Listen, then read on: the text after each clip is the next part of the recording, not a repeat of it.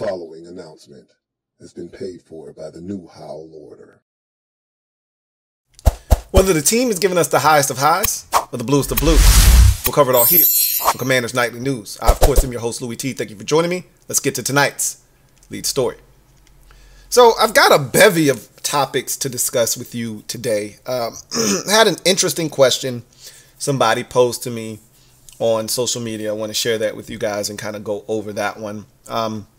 I also want to talk about EB's offensive scheme. I've been seeing a lot of things that I think are erroneous, misleading when it comes to EB's scheme. So I want to address that and the overwhelming impact of the Bears' outcome in that entire game. And I think that's where I'm going to start. I think I'm going to work in reverse order. Start with the last thing that I just talked about, the Bears game, go to EB, and then talk about this comment. So I didn't really, and we had this discussion last night on the CNN Live, and we had callers call in, and it made me think about how I felt in the moment, and I think I shared this with you guys last night, that I remember watching the game thinking, this is really bad. Like, I felt so embarrassed, and it was just this level of disbelief that I hadn't felt in this team in a while. And there have been some games where I just was like, what am I watching right now? That Lions game last year in the first half, like, what am I watching right now? Right? But that wasn't this, right? The Bears' loss was so bad because the Bears are so bad. Like, they're not just going to turn around and win 4 of their next 5, more likely than not. They've got a schedule that would allow them to do that. I just think they're a bad football team. And I don't think that's what's going to ultimately happen. I just think we didn't show up. And they did. And they took it to us at home on primetime television. And fans are just having a hard time wrapping their brains around it. Now, we talk about the impact of potentially losses like that and what it could do to the morale of the fan base. But the Commanders just posted on X that it's a sellout for Week 8 against the Philadelphia Eagles. So, again, I think that's going to be a lot of Eagles fans. I think it might be 60-40. It might be 55-45. You know, I think a lot of Commanders fans might have bailed on them and sold their tickets to Eagles fans. But they don't really care at this point. They just want asses in seats. They would prefer them to be Commanders' asses and butts in seats. But it's another sellout. And they get to say, hey, we sold out another game. You know, that's 4 straight to start the season off, which is fine and dandy. But if it's not an actual home crowd and a home field advantage, doesn't really do you much good now, does it? Which is what they're trying to facilitate. They're trying to foster a home advantage environment, and losing the way that they did in the last 2 home games doesn't do that. So that Bears loss, I haven't seen this fan base that upset, that disappointed, that shaken to their core from a fandom standpoint in a while. And we've had some bad losses, and I think I'll say this, and we'll leave it alone, we'll move on. That was the worst loss of the Ron Rivera era. Can we agree on that? I think that's where we are with that loss. And it felt like in the moment, and it still feels like that to me right now, like that was the final nail in Ron's coffin. But we'll see what happens. Still 12 games to go for Ron to maybe change the narrative a bit and give himself a fighting chance. I still think no matter what happens, he's fired. But again, it's hard to say that they win the next 12 games and finish the season off 14-3 and win a playoff game or 2. Is he fired? Probably not, right? But that's not going to happen. We all know better than that. That's not going to happen, okay? So for those of you worried about, is Ron going to be back? The likelihood is Ron's shown you who he is already as a coach. And the likelihood is this team is who they are.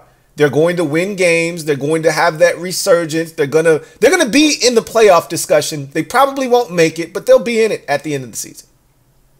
So, anyway, EB's offensive scheme. I just wanted to touch on this quickly because I've been seeing a lot of things. People have been asking me questions, have been making comments. directed at EB's offense to me in particular. And, you know, I think some of these comments are, I think they're inaccurate is what I'll say. You know, I've heard some people say that, you know, EB is being reckless and he's out for self. He's trying to promote his opportunity and himself to get a head coaching job, which that's what every coach in a coordinator position is doing. He's auditioning for the other 31 teams around the league to potentially be a head coach. In EB's case, he's probably auditioning for all 32, right? Because even this job is potentially available, and he may be in consideration for this job as well. That said, for those of you who are ranting and raving and upset, let's just say that, about EB's offense and putting Sam at risk and the 5-man protections. We lead the NFL currently in 5-man protections, which means it's essentially an empty set. Or your running back is in the backfield, but he's not staying in the block. He's getting into the route. He's in the play, right? So we're out in front of everybody by a country mile, which with the offensive line that isn't great, puts your quarterback at greater risk, especially if the ball's not coming out very rapidly. That said, Sam's held on to it, and he's a part of the equation of the sacks, and we've talked about that. So are the tight ends, the running back. Everybody's got a hand in it. It's not just the offensive line. But EB's scheme also is partly to blame for this, because if you know your offensive line has struggled a bit, you probably shouldn't be leaving them on an island one-on-one to fend for themselves. That said, this is his scheme. He's not going out of his way to put Sam at risk. He's not doing something abnormal to put Sam in a position to fail or go out of his way to try to prove something to other teams around the league. This is his philosophical belief as a head coach, or as an offensive coordinator and a play caller, rather. You know who's second in the league in most 5-man protections? You guessed it, the Kansas City Chiefs, right? So essentially what I'm telling you is he got that from Kansas City. He got this mindset from Andy Reid. A lot of what we're running is from Kansas City, all right? So the biggest difference is Patrick Mahomes gets rid of the football faster. He's seen NFL defenses for the last, 5-6 years. He's way more comfortable in the scheme. He's been in it his entire career. And so the ball comes out a lot quicker. They've spent resources on their offensive line, whether it be draft picks or actual money in free agency, to fortify that line in front of Mahomes so he's not running around like a chicken with his head cut off. Has it always worked out for them? No, but at least they've, made the effort. That said, that we're at the beginning phase of that process. And what sucks is for Mahomes, that process has never changed for him, not once. When he got there, Andy Reid drafted him, and all he's ever known is Andy Reid as his, essentially as his play caller, or an offensive scheme that Andy Reid has essentially built, and it hasn't changed. Maybe the guy calling the plays into his helmet have changed, right? It was EB for about 5 years. Now it's Matt Nagy. Maybe that's changed, but it's the same scheme. It's the same offense. For Sam, this is his second year. It's his second different offense, and next year he might be in a third different offense, which sucks. At the end of the day, I just wanted to reinforce that EB's offensive scheme is his scheme. He got it from Kansas City. This 5-man protection stuff isn't EB trying to show that he can be this grandiose play caller or this guy that can, do wonders without, protecting his quarterback. This isn't Steve Spurrier thinking he's bringing the fun and gun to the NFL with 5-man protections and getting Patrick Ramsey killed. This is EB's scheme. And they're adjusting to it, but we've seen what happens when it works, when the ball comes out quickly. I think the best example of what this offense is supposed to look like is the Philadelphia game. And if we can get back to that, I think we'll have a ton of success in this scheme. But, again, we'll see what happens. So, lastly, I wanted to talk about a comment that I received from my guy, King of the North. He DM'd me on socials, and this was what he wrote. This is what he had to say. I think you nailed it on CNN talking about Washington being unable to win when expectations are high. My question to you is, what exactly is the root cause of that? I don't think it's players being intimidated or players buying into the hype too much after a win. What is it about this team that makes them crumble under high expectations? I think that is a really, really good question. I think that's the $1 million question right now. And I think arguably after quarterback, which has been a massive question mark with this team for decades,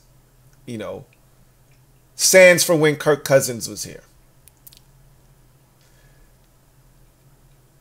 The next biggest question is what has been the issue with handling expectations. We haven't done that ever. Even going back to Gibbs 2.0, we haven't handled expectations. If you go back to Gibbs 2.0, we make the playoffs. We win a playoff game in 05. Gibbs scraps his offense, brings in Al Saunders, changes everything. The expectations are high in 06, and we fall flat on our face. Were there injuries? Sure, but that wasn't the bulk of the reason why. We just didn't handle the success of 05 very well. Made too many changes. 07 was a crazy run, Sean Taylor's death, all of that, it was just too much for Joe to handle. But even 08, it was a wonky process to get to Jim Zorn as the head coach.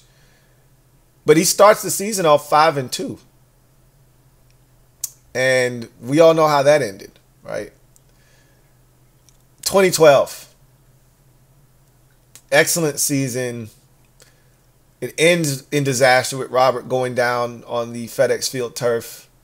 He's all in for week 1 in 2013, and that was an abject disaster that ended in everybody being fired.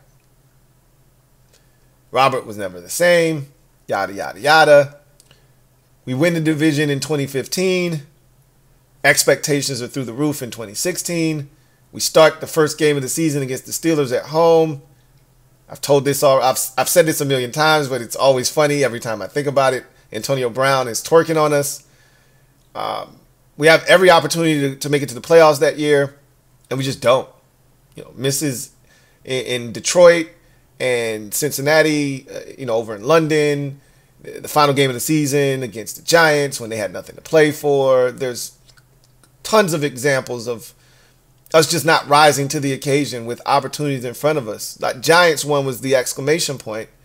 Giants have nothing to play for. Expectations are low for them. You just go in there and take care of business, and you're in playoffs, and we can do it. You get all the way to 2020. That's the next time you finally make something of a season. Again, expectations for whatever reason. I still don't know why the expectations were high in 2021. You went 7-9 and won the division. I kept telling everybody we are not a good football team, and Ryan Fitzpatrick isn't going to change that. But people were excited, and there were expectations, and people got mad when we stunk that year. I don't know why, but we've seen it throughout Ron's entire tenure. Expectations are extremely low. This team fares well. Expectations rise with the success of the team, and we falter in those instances and play some of our worst football. That's been the constant theme. Whereas my guy, Joe Rockhead, eloquently put it, false death, which is what we're currently experiencing right now, false death, false resurrection, which is what happens after everybody pronounces us dead, but we're really not dead. We win, last year 6 out of 7, the year before that 4 in a row, the year before that 4 in a row, and you come back to life, even though you were never dead. And then you finally really do die. Your season finally does really die. at the end. Losing 4 straight. Last year we lost, 3 out of our final 4. The year before that, we lost 4 out of 5. And the year before that, if not for a bad division, we lost 2 out of our final 3 games and would have missed the playoffs. But again, luckily enough for us, the rest of the division stunk. So we know what it is. Here's my take on it. Personally, EB said a lot today, and we're going to talk about his press conference because it was 24 minutes of what the F just happened. Okay? So we'll get to that in a second. But something that he did say in there that made a ton of sense was his impact on the rest of the offense. You know, he said, look, these guys are looking to me to be the leader. My energy is infectious. If I seem flustered or confused or, you know, anything of the sort, they're going to take on my demeanor, which is true of any leader in a leadership role. The people that are following you are looking to you for leadership. And however you conduct yourself, that's how they're going to move. So if you project bravado, confidence, if you project, this is how we're going to do things because we are capable of doing this, and here's how we're going to do it, and you speak with a level of confidence that people can get behind, you're going to have people that believe, and all of a sudden, you look like the Detroit Lions playing for Dan Campbell. I personally believe why we crumble under expectations is because Ron himself hasn't set the tone. Every time we play in a big game, Ron has an opportunity to set the tone, and he just doesn't. Jack Del Rio said something, and again, I told you Jack's presser was going to be 7 minutes. Did I not tell you that? Said he's been pretty much consistent at 9 for much of the year. I said, I bet you this next one's right around 7 minutes. It was 7 minutes. Ron didn't have, or Jack didn't have a lot to say. I didn't think he would. Here's what he did say, though. He said that in reference to Emmanuel Forbes, words aren't going to help him. There's nothing I can say that's going to change him. He's going to have to put in the work, essentially. Ron can talk until his face turns blue during the course of the week. And he can spew this message of, hey, this is what we got to do, guys.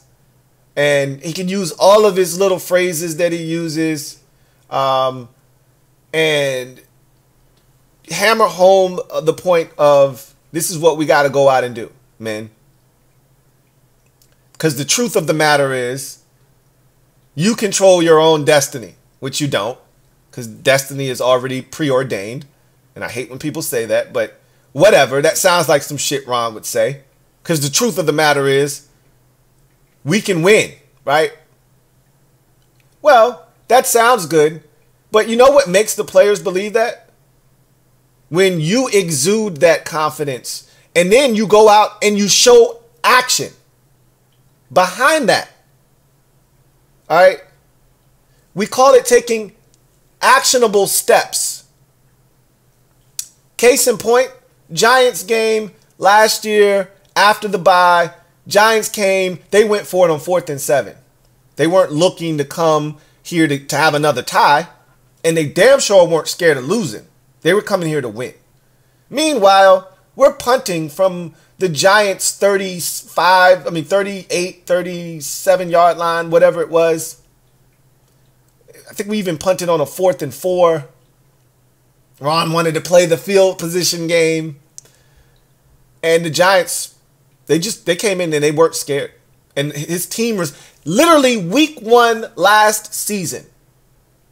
Brian Daboll came in and he set the tone with his team. They had a chance to kick an extra point in week 1 on the road at Tennessee. Mind you, Tennessee is a division-winning team, been to the playoffs 3 straight years. They're viewed as a really good team in the league at the time. They're on the road. Nobody's giving them a chance to beat Tennessee in week 1. And they could kick the extra point and go to overtime. You know what Brian Daboll said? F that. Either we're winning this game right now or we're losing this game. But I believe in you. That's how you instill confidence. And that's how you set the tone. That's what the Giants did last year. You see what that did for them confidence-wise. You see how they ended up playing last year. They believed because their coach believed in them first. Meanwhile, our coach had a chance to go for 2 and win against the Eagles, and he kicks the extra point. Our coach had a chance after a 3rd and 12, 10-yard scramble by Sam Howell, had a chance to go for it on 4th and 2, and he decides to kick a field goal. Scared money don't make money. You want guys to rise to the occasion. You want to change the narrative. You got to instill that confidence in these guys. No matter what happens, we're not scared. And this is how we're going to play, and this is how we're going to play all the time. And Ron, he sent mixed signals to this team since he got here. 2020, we were going for it on 2 at the end of a ball game. We haven't done it since. It didn't work, and he got scared. These players don't know what this team is. They're searching for an identity. Your identity comes from your head coach. So when the expectations rise, it doesn't change in the building because you already know what the expectations are because it was set by your head coach. So when people start telling you you're really good, your coach already told you that 6 weeks ago before the season started. So you already know that you're good. And when he goes out and he goes for it on 4th down or he goes for 2 at the end of a ball game to win, he's already instilled that confidence in you that no matter what happens, I believe in you. So when people start telling you that you're trash, that you've lost 2 in a row and you're not good, you're not buying into that because your coach already told you 6 weeks ago, 8 weeks ago, before the season started, this is who we are, this is who we're going to be, and this is how we're going to play football. But that's not what Ron's ever done here. He sent mixed signals. His arms are folded on the sidelines. You're getting your ass kicked at halftime. He doesn't say anything to the team. This is the message that he's conveyed to his players. They'll figure it out. I didn't say anything. Our guys were tired, so we didn't go for 2. I thought that we could play the field position game, so I punted instead of going for it. I felt like in that moment we needed points. So I didn't go for it on 4th and 2 versus the Bears.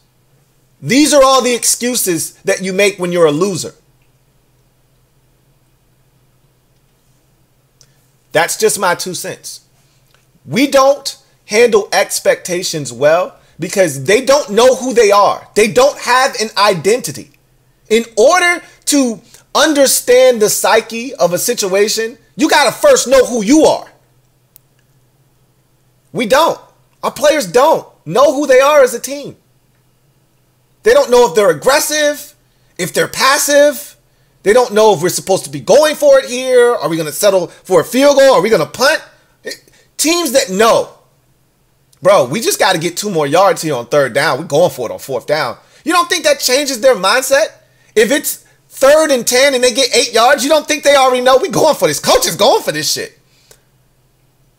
If I'm a player, I'm fighting for that extra yard or 2 because I know if we get to 4th and 4, 4th and 3, coach is going for it. But if it's 4th and 7, 4th and 6, coach is going to punt. That changes the way you approach a play as a player. You hear it all the time. Well, this play caller is going to, change the way he calls his play. He's got 2 plays to get 4 yards. He knows he's going for it on 4th down, so he can run it on 3rd down. Well, you don't think a player thinks that way? It's 3rd and 10. And I may be able to fight for an extra yard or 2 and make it 4th and 4. I know coach is going for it then. If it's 4th and 6, coach is probably going to punt the ball. I think, personally, we don't handle expectations because it starts from the top. It starts from having that confidence instilled in you that no matter what, whether you're up or you're down, we know who we are. We've never had that from Ron. He's never established that. Anyway, just my 2 cents. Let's get to in other news. Heard from the coordinators today. Interesting stuff. We'll talk about that in a second. But before we do that, let's take a look at the injury report for both teams. Pretty much what we expected. We talked about this yesterday. Curtis Hodges, back at practice today. I told you, anytime you see a guy with an illness, I just look at it as day to day. You don't know how it's going to go. You don't know how ill they really are, but just know it's day to day. He was back at practice today, full participant. Christian Holmes, hamstring. My guess is he'll be out of this game, and we're going to miss him. We've been missing him this season. Charles Leno Jr., Curtis Samuel, both with finger injuries, were full participants yesterday, full participants today.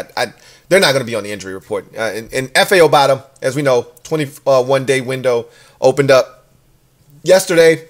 He's a full participant. He's back.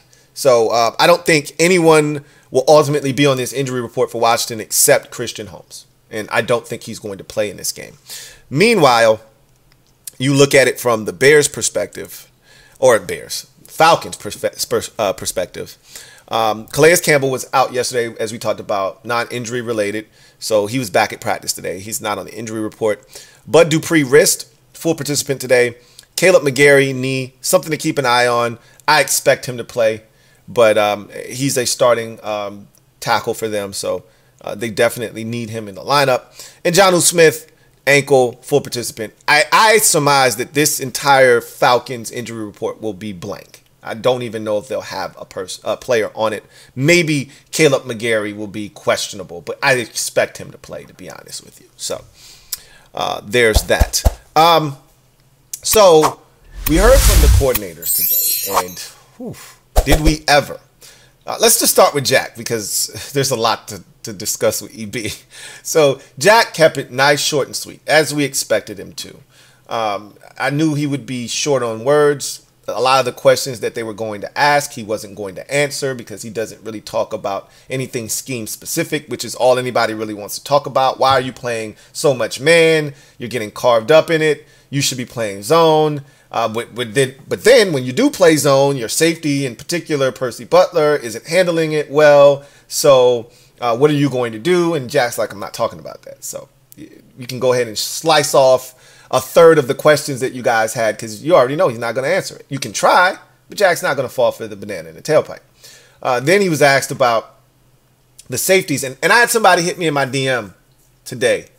And he had this, outside the box thought on what we could do to alleviate some of the pressure at safety, right? He's like, hey, man, why don't we, move Cam Curl, further away from the line of scrimmage and put Khaleke Hudson on the field. And, that would keep us in a situation where, you don't have to, play Percy Butler as much, or you don't have to play Quan Martin at all. And I'm like, that's not, I see what you're doing there. I see you trying to think outside the box. Speaking of Khaleke Hudson, Jack had something to say or not to say about him. We'll talk about that in a second. But I told this guy, and I'll read you my exact quote to him that I sent him. And I told him, I said, I see you thinking outside the box, but that's not how they are thinking. This is exactly what they drafted Quan Martin and Percy Butler for. Depth. I put that in all caps. Now it's time to lean on that depth, and that's what they're prepared to do, for better or for worse. So that's what I said to him. And that's exactly what Jack pretty much said, is that, hey, this is why we drafted Quan. Because somebody said, well, Quan hasn't played a single defensive snap this year. Why is that? Was he not ready? And they was like, no, we were good. We had safeties. We were good. We drafted him for depth purposes. Now our depth is being tested. He will play. So we'll see Quan Martin at some point. We're going to see a ton of Percy Butler. We'll see how those guys fare, for better or for worse. Those guys are going to be on the field. So we'll see how they pan out. But all of you screaming, these guys aren't contributing in the first, second, and third round. Well, your second round pick is about to play, and play a lot. So let's see how he does. Jack was asked about Emmanuel Forbes, and he pretty much said, hey, look, that's not the start we wanted him to get off to. I still have confidence in him. It's the NFL. It's the same thing Kendall Fuller said. It's the NFL. Shit happens. You know, you go through these kinds of growing pains. He just needs to continue to work on his technique, continue to be fundamentally sound, and, you know, he'll get more opportunities. We don't have any choice. We don't have a ton of depth at corner, right? So he's going to play. It's just a matter of how much. Right now, I think they're going to roll with Danny Johnson, and if Danny holds up, you'll see a lot more Danny than you will Emmanuel Forbes. But if Danny doesn't hold up, Forbes will be back out there. So he'll play this season. So we don't have to worry about that. But he said, there's nothing I can say to him to motivate him or, you know, to get him on track. All I can do is continue to build up his confidence. But at the end of the day, he's got to go out and do it. You know? So we'll see what happens with that. And then somebody asked him about Khalid Hudson, and this was an interesting exchange. Ben Standing brought up Cody Barton, and he essentially talked about all the fans killing Cody Barton and PFF killing Cody Barton, and he didn't say PFF, which he should have, so Jack could have lambasted PMFF, which is what I wanted him to do, but he didn't. He kept saying, you know, the powers that be and people out there. And Jack's like, who's saying this?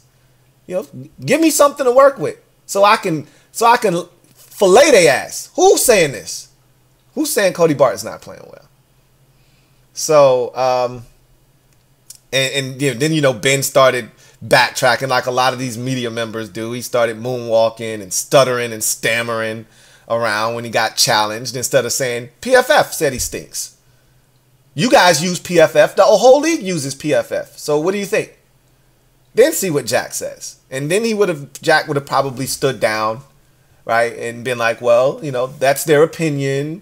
But, you know, we feel good about what Cody's providing us. Something to that effect. Instead of being, you know, stuttering and stammering around because he got challenged. Stand on your shit. If that's how you feel, if that's what you want to ask, stand on that. 10 toes down. Anyway, you know, Jack was like, get out of here with that shit. Cody's fine. And, you know, we're going to keep moving forward with him. And to that point, Ben really was asking that to get to Khalid Hudson. Like, hey, you know, you guys, this was a great question by Ben. You guys propped him up all offseason after a strong showing in Week 18. He got a game ball against Dallas. You talked about him all offseason, sort of like you did Defoe last year. Why isn't the guy seeing the field? And then, you know, I hate when reporters ask a question and then give the guy that they're asking the question to an out by continuing to talk. Ask your question and shut up. Don't give them an opportunity to say you just answered the question, which is what he did. Like, you know, we know you get it. We know you're smart enough to understand why Khalid Hudson's not playing. Let him explain that. Don't say, hey, you know, Cody Barton's been struggling. Khalid Hudson had a strong finish to the year. You guys have been propping him up all offseason. You know, why hasn't he seen the field at all in any capacity this year? And just leave it at that. You don't have to then, after asking that, say, is there not just any space? You guys have been playing a lot of two linebackers. Is that why? Like, don't do that. Because you know what he's going to do when you do that? Yeah, you just answered the question. And that's what Jack essentially did. Don't do that. Let him say that. Let him say it. You don't answer the question for him. Too many reporters do that. They don't want to sound like they're stupid, like they don't know. We know you know what the hell you're talking about. You are on the beat for a reason. You don't have to answer the question for them. Ask the question and let them answer it. So, of course, he was like, that's it. You're playing a lot of two linebackers, and we like the two guys that are on the field right now, which is bullshit. That's part of my problem with Jack is you telling me you can't find any way to get Khalid Hudson on the field in any capacity. He's a menace around the line of scrimmage. He's an excellent blitzer. You're telling me there's no way possible you can find a way to get Khalid Hudson on the field at all. Zero chance. There's no package that you can have specifically with Khalid on the field. That's my problem with Jack. Is that everything is so cut and dry. It's black and white. And there's no gray area. There's no extra with Jack. It's you get what you see, right? You see what you get what you see. And it's like, bro, you don't think they've been watching film? You don't think they know what's coming? You don't really throw anything extra at them to make them think about something. So they know what they have to do, and they've done it this season. You don't move any of the guys around, so they know where Duran is on every snap. They know where Chase and Montez is on every snap. So it's easy for them to chip or double team. You're not making it hard on the other team. But anyway, that was Jack. So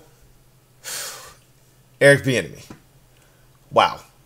24 minutes long was his press conference. There is no excuse for a press conference in week 6 to be 24 minutes long. Now, what I will say is that EB projects himself as a guy with a ton of confidence, and he, again, I've said this before, he gives me head coach vibes. However, somebody hit me up, I think it was my guy DB, who hit me up in my DM, and he said, man, I just watched EB's presser, and it was like he sounded like a preacher, and it sounded like a bad sermon, man. He was like, it was bad. Matter of fact, I'm going to read you what my guy DB sent me on socials. It was funny.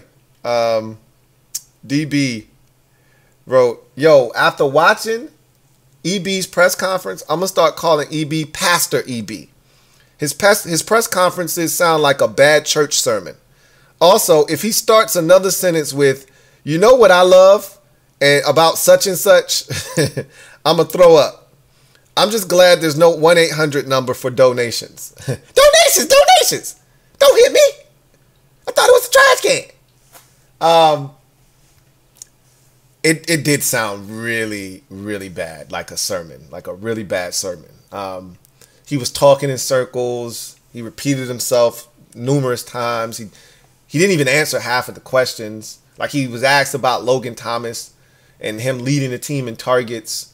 And Ben Static was like, yo, that was cool. That shit was cool in Kansas City when you had Travis Kelce. That shit ain't cool here. And EB pretty much was like, he started out talking about Logan Thomas and how he, you know, this team is selfless and no one would really care if we were winning, which is false. But then he went off on a tangent. I don't even know what the hell he was talking about. He went off on something totally different. He was like, okay. So you cool with Logan leading the team in targets or not? You know, like, that's kind of how you left that question. Like, oh, all right. I will say this. There was a lot of shit that he said. You know, most of it I could decipher what he was trying to get at. One thing that he said about Sam, and he was adamant about this, is Sam's developed a lot better than they were hoping, you know. And they've expedited, and Ron has even said this, they've expedited his process, whether they wanted to or not. And he's been pleased with what Sam's done, but he also was critical of Sam, and he said, Sam's got to get rid of the football. Sam can't be taking all these sacks. We don't want Sam getting hit this much. But this is our offense. And if Sam's going to play and he's going to thrive and he's going to live in this system, he's going to have to learn how to get rid of the damn ball. We're not going to change who we are. And you know what? I don't dislike that. All right? I just used the double negative, and that's bad. I don't have a problem with that. I don't. Like, if this is your scheme, this is your system, and we've seen it work. In Philadelphia, that's how it's supposed to look. In Denver, that's how it's supposed to look. We scored 30-plus points in both of those games. Like, I'm not complaining about that.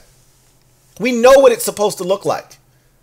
When it functions at a high level, we just got to get it there. And part of that process is getting Sam into a position where he's not taking bad sacks. He's getting rid of the football. He's taking a check down. When he doesn't like what he sees, he's going through his progressions, etc., etc., etc. So I don't have a problem with them saying, hey, young fella, go through these growing pains. Because this is the system and this is how you're going to thrive. With that said, though, he did acknowledge we got to be better. He can't be getting hit this much. I hate this whole conversation about Sam being in late in games. The last thing I need is for him to be benched in a game and then people thinking, especially the dum-dums that don't watch, oh, Sam Howell got benched. I don't need that. You know, late in the game, you're getting your ass kicked. I don't mind him being in there. I've felt like he's done some good things, even though he's taking sacks and things of that nature, and that's on him. You know, you're down 15 points. There's no 15-point play with 2 minutes left in the game. Take the check down. I know it sucks, and that's not what you want to do, but if they're dropping deep and you can't get the ball down the field, take the underneath throw. Stop getting hit. He's got to learn that. I don't need him coming out of the game. He needs as many reps as he can get. So I just want to put that shit to rest. And I'm glad EB pretty much put it to rest. He's like, when I was a player, I wanted every rep I can get. And I get it, it's different. Running back is different than quarterback. You don't want quarterback getting hit that much, but I think every rep that Sam gets is valuable. I remember leaving that Buffalo game saying he was still throwing dimes at the end of that game despite being sacked, you know, whatever it was, 11 times or whatever the number was. No, it wasn't 11. That was the Giants against the Seahawks. He got sacked 9 times in that game. And I remember saying, yo, did you see that throw he had to Curtis Samuel on the sideline? Are you kidding me? That throw he had to Jahan Layton? Are you kidding me? He was throwing dimes at the end of that Bills game. I was encouraged. That showed me that there was still fight, despite the day that was as bad as it could get. EB also talked about the nature of the offense and, you know, ball distribution. And again, he talked about Brian Robinson wanting to run the ball a little bit more, you know, not wanting to have to get out of the game plan. But, you know, it's happened multiple times this season. And he said Brian Robinson, and, you know, EB said, I don't care about stats. And he's shown that. He does not give a shit about stats, clearly. Nor should anybody, any coach, offensive play caller, whatever. You shouldn't care about guys getting stats, but you should care about getting your best players to football. It's not about stats as much as it is just doing the right thing, doing the thing that's going to give you the best chance to win, which is getting the ball in the hands of your best players. So less about stats, more about just doing the thing that's going to help you win, which is what EB's all about. He talked about hating to lose, and that's something he's learned, as if he didn't already know that. It's like, you know, losing sucks essentially, and I hate losing. And, you know, I've learned a lot in going through this process. And he had, you know, a little moment with the media when he talked about Andy Reid being proud of him for 55 straight pass attempts in that Bears game. And he was right. EB was right about the second half of the Bears game. We did some really good things, man. If we could just stay out of our own way, that Logan fumble, backbreaking. You know, like, golly, we were on the move. Sam's got to hit that 2-point conversion. And Sam had an opportunity down the field to hit Diami. He's got to hit that. Like, there's so many instances in the game where you look and you say, hey, this could have been something else had these things not transpired. Had we gone for it on 4th and 2, I think we get it. I don't really think the Bears would have stopped us, to be honest with you. Whether it's Sam using his legs or just finding somebody to get it to for 2 yards. But again, we could second guess all we want, replay the game over again. It doesn't matter. It's not going to change the outcome. All we can do is, you know, all they can do is learn from it. And that's what EB's pretty much said. You know, we continue to learn. We're in this process. You know, everything we've gone through, no, we don't want to be 2 and 3, but we are. And everything that we've gone through is leading us to where we're going. And this is a process that we're going through, and we feel really good about the steps that we're taking towards the ultimate goal. And he talked about communication, and that's key. And he said he's seeing players communicate at the line of scrimmage better now and things of that nature. So we'll see how it translates to the field. I think they're going to play well against Atlanta. Will it be well enough to win? We'll see. But EB said a lot. I don't know if all of it necessarily answered the question that was asked or made a ton of sense to some of you, but he did say a whole hell of a lot today. Ultimately, I felt good about his message, which essentially was, we're 2 and 3. It's not where we want to be, but we're growing. We're getting better. I think that the hard lessons that we've learned in these first 5 weeks are going to benefit us. And he said, there is light at the end of this tunnel. And whether you know it or not, this team is getting better on the offensive side of the football. And what has my message been to you guys? I said, I'm not worried about the offense. I've been worried about the defense. Before the season started, I was worried about the defense. But I think eventually they're going to play better. I've said this with this team since Ron got here. It's consistency that's the missing piece. And EB essentially said consistency is going to ultimately determine if this offense is what it's supposed to be. You know, we've had our moments. We've had our ball games this year. I don't think we've played 4 quarters of good offensive ball yet. We came close in the Philadelphia game, but the third quarter was pretty dormant for us, non-existent. We played really good in 3 quarters of the Denver game. The first quarter was pretty bad, right? I don't think we've had 4 quarters of consistent play from this offense yet. We do that, we might score 40. We might score 40. We scored 35 points essentially in 3 quarters against Denver. We scored 31 points in 3 quarters essentially against Philadelphia. I'd love to see what we do when we actually play for 4 quarters. Maybe that's what they're working towards. We'll see. Let's get to behind enemy lines and talk about this game against the Atlanta Falcons. Falcons are 3-2. Washington comes into the game at 2-3. Obviously, Falcons are currently 2.5-point favorites. So what that tells you is that Vegas thinks we have a legitimate shot to win this game, which we do. If this game were in Washington, you know, we could be 1-point favorites in this game, or it could be a push or pick 'em, right? Usually the home team gets roughly 3 points when it comes to Vegas odds. So the fact that the Falcons are less than 3-point favorites tell you that Vegas thinks that this game is a toss-up. They still think the Falcons are the better team. Clearly, that's why the odds are in their favor, but not by much. And the records clearly say that. And I think watching these two teams this season, I think anyone who's watched them feels the same way. So, with that said, here are some things that I want to point out when it comes to Atlanta heading into this game. First thing, and I know for some of you this is not going to matter because it didn't matter last week. The Bears came into the game worst in the NFL with 2 sacks, and they left with 7 because they sacked Sam Howell 5 times. So me telling you that the Bears currently are 31st in the league in sacks with 5 on the season probably doesn't really do much for you. Washington is 31st in the league in sacks given up.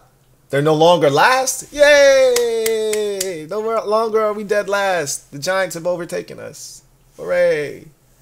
But the Lions, everybody but the Falcons. The Falcons are probably licking their chops, thinking, "Hey, this is the week we get off. Right? This is the week we get our shit off, and we get 5 or 6 of our own, and all of a sudden we're right in the middle of the pack with everybody else." We've got to make sure that that doesn't happen. They haven't gotten to the quarterback. Let's keep it that way. And only reason I think the Bears got to that number is because at the end of the game we had to throw, and you know, Sam was unwilling to just check it down when, you know, we got to the end of the game down big and the game's already over. It's 37-20. There's nothing you can do. There's no 17-point play, but Sam was unwilling to just get rid of it. So he got sacked. Let's keep the Falcons out of positions where they can just tee off. And I don't think they're going to have a ton of sacks in this game, but we'll see. Let's talk about third downs. So once upon a time, we were those dudes on third downs defensively. Not anymore. We're not, you know, playing at the level that we started the season off at least. So the Falcons are, though. Right now, the Falcons are 5th in the league in third down defense. They're getting off the field on roughly just a shade under 33% of third downs. 32.8% they're holding opposing teams to on third downs, right? So they're getting off the field on third downs on roughly 77% or so, roughly, of their third downs. They're getting off the field. They're holding teams to 32.8% on third downs. It's good for 5th best in the NFL. Meanwhile, we are 25th in third down offensive efficiency. So we're only converting third downs at a 36.7% clip. So if that trend continues, it could be another long day for this offense.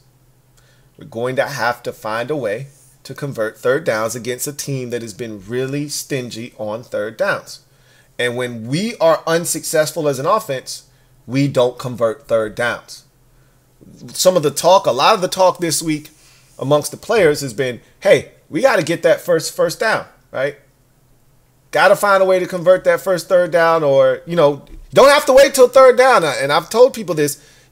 You're allowed to get a first down on first down, or you're allowed to get a first down on second down. You don't have to wait till third down to get a first down.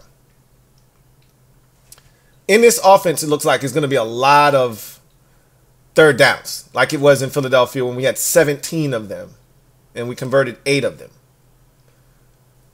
Be nice to get some first downs on first downs and first downs on second down and not have to always rely on converting on third downs. But when we do get to third down, we need to find a way to do it against a third down defense in Atlanta that's been pretty good. Speaking of defense, total defense right now, the Falcons are 7th in the NFL. So this is a top 10 defense right now. Now, I know they haven't played, the best competition in the world this season. Carolina and Green Bay's offense isn't a world beater, and Houston's offense, while it's been much better of late, they're still the Texans with a rookie quarterback. So no, they haven't played the best offenses, but they have played some teams that can score, like Detroit. Jacksonville can move the football and score, and still, they are holding teams to 295 yards per game, which is the metric that you use for, overall defense. My most important number has always been scoring defense, and I think that number is a bit skewed because they factor in everything. You give up a pick six, they don't subtract that from the amount of points that you give up per game. They just bake it in, So, and Ritter did throw a pick six against Jacksonville. So, the numbers probably a little bit higher than what it would have been had the Falcons not turned the ball over a few times. That probably set other teams up for scoring opportunities. That said, even with that being added into the mix, they're 10th in the league in scoring defense at 19.2 points per game, which is where we thought we would be around this time of the season. We're giving up 32 points a game, folks. And I was making all the excuses in the world for this defense. The Bills game, we only gave up 16 points through 3 quarters. And, this game we had turnovers, and that game we did this and that. And the Hail Mary against Denver, that shouldn't count. I'm not making no more. We giving up 32 points a game, damn it. Our defense stinks right now. It is what it is. Meanwhile, they're 10th in the league at 19.2 points a game. So this is a defense that's playing solid ball.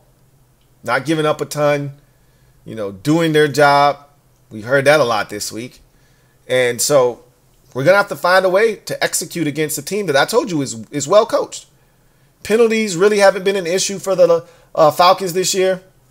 They had one game against Green Bay where it was outrageous. It was 6 penalties for 110 yards.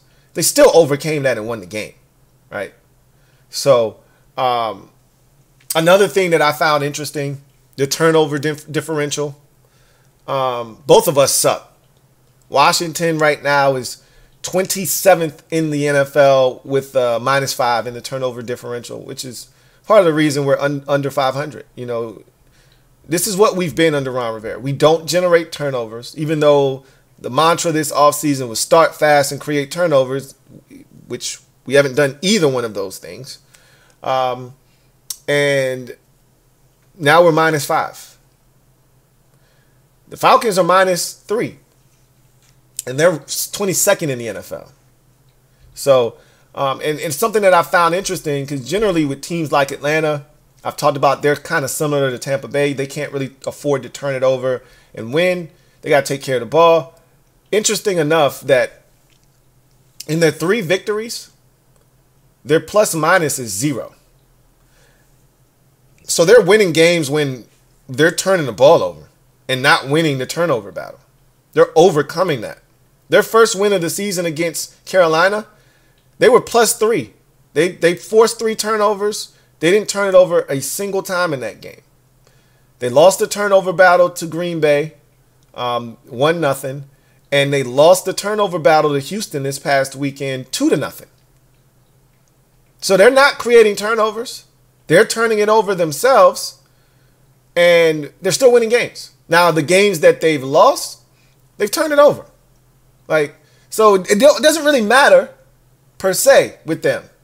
They've won turning it over. They've lost turning it over. I'd like to put this theory to test, though. I'd love to see if they turn it over and still can beat us. We'd have to get turnovers in order for that to happen, though. Something that we generally don't do. Obviously, I've already mentioned this to you guys earlier in the week. Desmond Ridder is coming off of his best game. First 300-yard performance of his career. So they're feeling really good about where he is in his maturation. Bijan Robinson is a beast. I think Ridder is starting to really gain confidence throwing the football to Drake London. He had a big 32-yard catch, which is the biggest of his career to this point. Helmet came off. He went nuts. The crowd went nuts. It was like one of those moments that helped spark them in that game. And so he threw it to 11 different receivers in that Texans game, spread it around. So this is an offense that has a lot of guys they can get the ball to. Their leading receiver right now isn't Drake London. It isn't Kyle Pitts. It's Jonnu Smith, not Kyle Pitts. Okay, it's the other tight end. So they got a bunch of guys they can get the ball to. So unlike past weeks where you're like, hey, we got to try to take this guy away or that guy away, they got a bunch of guys. We still got to try to take away Bijan Robinson. He's really the guy that this offense, goes through, especially when you get into the red zone. So a lot of things that we're going to have to go into this game and try to defend against. But Robinson is at the top of the list. You can get to Ridder. He has been sacked this season, but he did a really good job of eluding pressure this last game against Houston, which is why he was able to go over 300 yards. He extended plays, made some things happen off schedule. So another guy that's slippery, another guy that can use his legs to extend plays. We're going to have to be ready. We haven't had the most success against mobile quarterbacks, as you all know. So we'll see how we fare against Desmond Ridder and the Atlanta Falcons. They've missed 1 field goal on the season. Okay, they're 9 of 10. So, Young Wei Koo is one of the better kickers in the league. So if you're looking for help in that department, either we get super lucky, but the likelihood is he's not going to miss. So if this thing comes down to a late field goal, we lose, pretty much is what I'm telling you. So let's not let it come down to a late field goal. But this is a pretty good ball club. Like, nothing flashy about the Atlanta Falcons. They're not going to knock your socks off with any one thing that they do in particular. They just do a lot of things solidly. And unless you force them out of their comfort zone, they're going to do the things that they're comfortable doing. So it's our job to force Desmond Ridder to beat us. The same thing that I said against the Eagles when it came to Jalen Hurts. Don't let Hurts lean on the run game, make him beat us, and he did. Make Desmond Ridder do the same thing. I said the same thing about the Bears and Justin Fields. We didn't do a good job stopping their run game. Before all of their backs got hurt, they were running all over us. It was embarrassing. That if we come with that same defensive effort on the ground against Bijan Robinson, he'll have 200 yards rushing. He'll have 200 yards rushing. So they better be ready to stop the run on Sunday.